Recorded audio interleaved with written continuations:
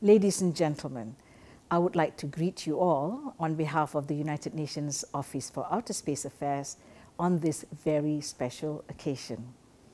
Now, it is special for two reasons. From 4th to 10th October every year, the world celebrates the UN-declared World Space Week.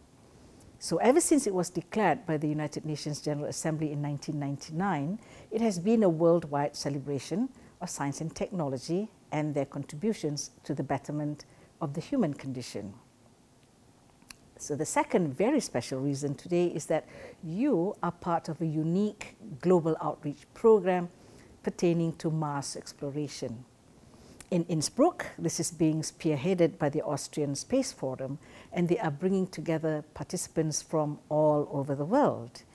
I understand that these groups will be declaring support for World Space Week.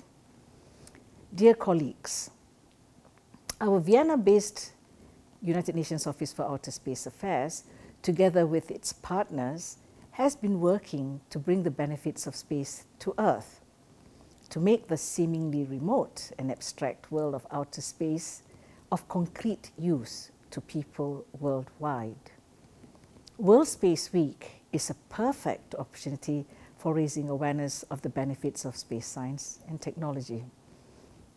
In its activities, the Office for Outer Space Affairs supports countries in their actions and programs which are aimed at attracting young people to the field of space, and in doing so, inspire the future generations to pursue careers in science, technology, engineering, and mathematics.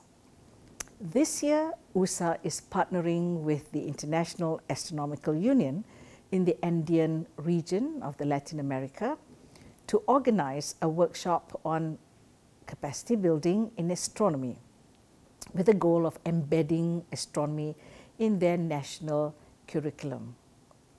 In 2010, the office launched the Human Space Technology Initiative, HSTI, in order to involve more countries in human space exploration and its related activities, and to increase the benefit from international collaboration in this great endeavor, and thus to make space exploration a truly international effort.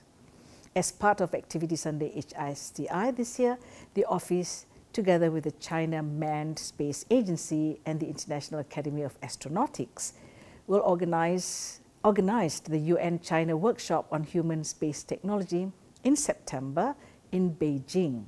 Around 130 senior experts, professionals, and decision makers from the world space community participated in that workshop to discuss the latest developments in human spaceflight and exploration, microgravity science, capacity building in education, and they identified potential opportunities for emerging spacefaring countries to participate in space exploration-related activities.